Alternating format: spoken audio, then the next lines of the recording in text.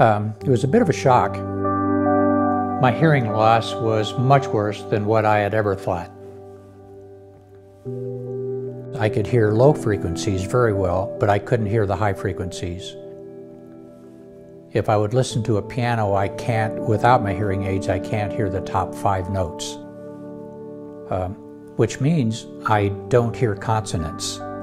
It always put me in a position of being behind the conversation. So I would rather be by myself. I would rather go to my shop alone. I would enjoy just creating something. It would be myself and what I was creating. I could kind of disconnect with everything else. My first hearing aids probably worked okay. But then I had continual hearing loss, and we got the second set, and they didn't work well at all. It was easier not to wear them because Sue would always ask, "Why aren't you wearing your hearing aids?" And it was hard for me to explain it. I would say, "Well, they're not working." I guess I thought, if these don't work, why would anything work? Sue expects them to work, I expect them to work, and it's terribly discouraging if they don't. It just kind of reminds you of, something's wrong.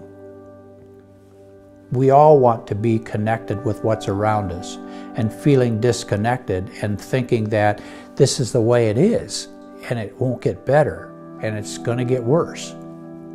That's discouraging. That's depressing. Yeah, hope slips away.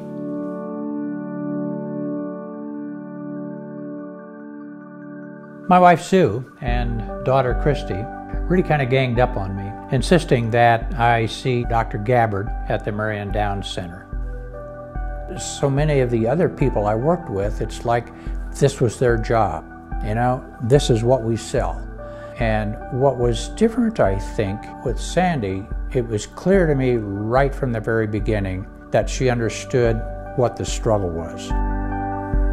And so what I would encourage for anybody would be that you go to a facility that understands your particular hearing loss, rather than go to a big box, one-size-fit-all hearing aid.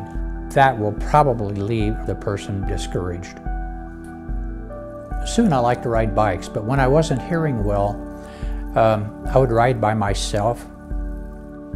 Now, when I ride with Sue, there's that special connection that exists with the person that I love a great deal and I've lived with for over 50 years. With the new hearing aids, I began to notice how so many things were very different. Really, really different. I could hear birds. I could hear crickets. The things I hadn't heard for years and years. Everything was different. And that's nice.